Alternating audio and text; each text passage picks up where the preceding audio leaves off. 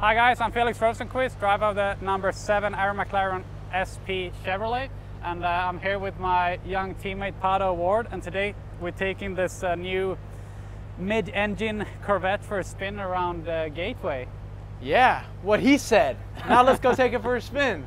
This is fuel economy track. Track, okay. That's Oh, like, let's go. is that like fully track, you think? Or? And then, hold on. Manual. Now it's manual. Okay, here's the pit exit. Pit exit.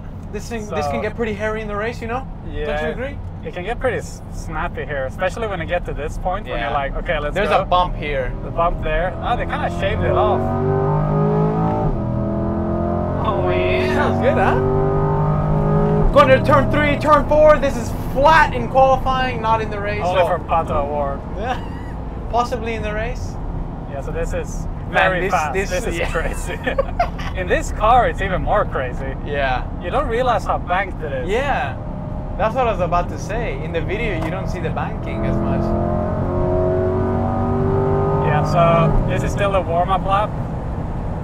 So just kind of, what do you think about in your warm-up lap? Just that the tires are there when you start. Honestly, right as soon as you get into turn 1 and turn 3, you'll have an idea of what you'll have, I think. In this oval, the oval spec tire, man, they're up to temp, but like, you can really push them. Like, you can go into 3 and 4 flat in the race and probably be fine. Yeah. So like, that would be your warm-up lap. So here you enter 3 and 4 before your quali, and this is like, you want to make sure this is mega, because so you have to get a mega run out of 4. Exactly. Kind of bumpy on entry here, but you don't really feel it in this car. there's one little bump, depending on if you're entering close inside or opening the arc. Nice!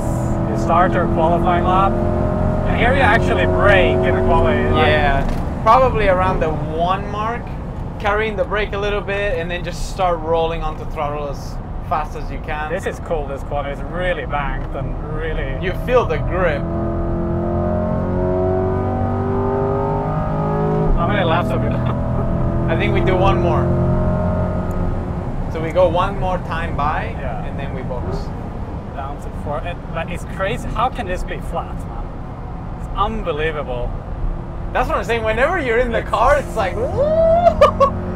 That's unbelievable to realize, like... It's pretty impressive. Yeah, super impressive.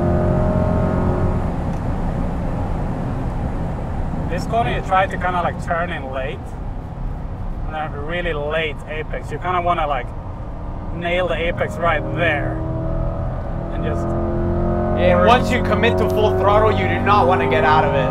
Yes, But I feel like you also get some respect to like what the cars are actually capable of. It's pretty impressive. And how they can sustain that for like 2 hours. Like imagine the load and everything. No. In 3 and 4, man, that is a lot. Like even in this car, like you can feel the neck. Yeah.